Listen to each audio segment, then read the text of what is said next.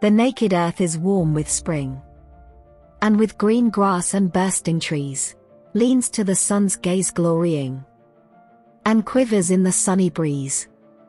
And life is color and warmth and light, and a striving evermore for these. And he is dead who will not fight, and who dies fighting has increase. The fighting man shall from the sun take warmth and life from glowing earth, speed with the light-foot winds to run, and with the trees to newer birth, and find, when fighting shall be done, great rest, and fullness after death.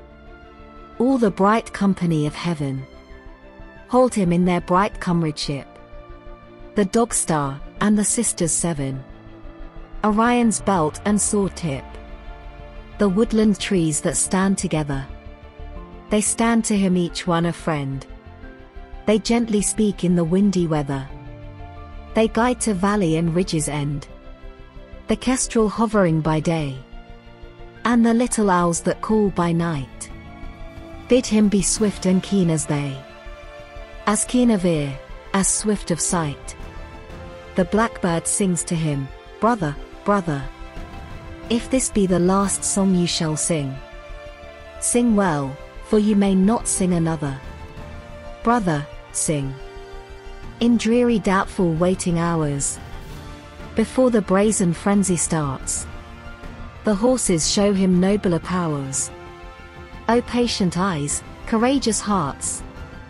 And when the burning moment breaks, and all things else are out of mind, and only joy of battle takes him by the throat and makes him blind, through joy and blindness he shall know, not caring much to know, that still, nor lead nor still shall reach him, so that it be not the destined will.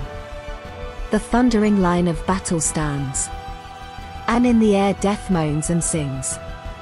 But day shall clasp him with strong hands, and night shall fold him in soft wings.